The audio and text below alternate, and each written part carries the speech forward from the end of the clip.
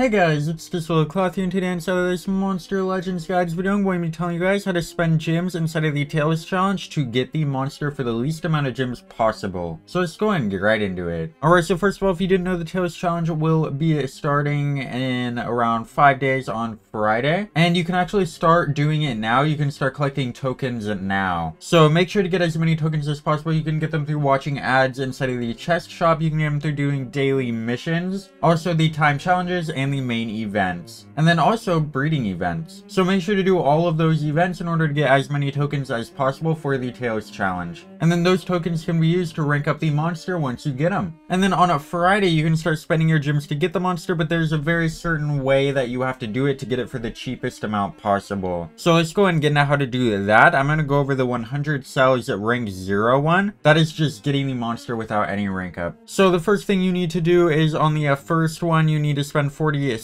gems on the 12 hours into the event. Make sure you do all your collections in between that time. I believe it is every 4 hours. So make sure to do 3 collections before you spend the 46 gems. And then you want to spend 41 gems 1 day and 16 hours after you spend the 46 gems. So that'll be around like 2 days into the event. And then on the 100 cells, you want to spend 76 gems 1 day and 12 hours after you go ahead and spend the 41 gems. And then you will have the monster at rank 0. And then there's one more thing you want to get out of this. You want to get the Tails key, so make sure to get that one. I don't really recommend ranking them up too much. You could probably go to rank 1, but don't go to rank 2 because it gets way too expensive. But yeah, if you get the key, you can go ahead and spend your tokens in order to rank it up in the chest shop. And that is what you're going to want to do to rank it up past rank 1. Or past rank 0 if you don't end up going for rank 1. So yeah, this is rank 1. If you want to do it, you do have to spend a few more gems earlier on, and you have to spend around double gems to actually do it all. So keep that in mind if you want to go to rank 1. And yeah, that is pretty much all you need to know about getting the new monster out of the Tales Challenge. Let me know down in the comments if this video was helpful for you guys. Make sure to start collecting tokens right now. And yeah, I'll see you guys in the next one. Don't forget to like, share, and subscribe. Goodbye.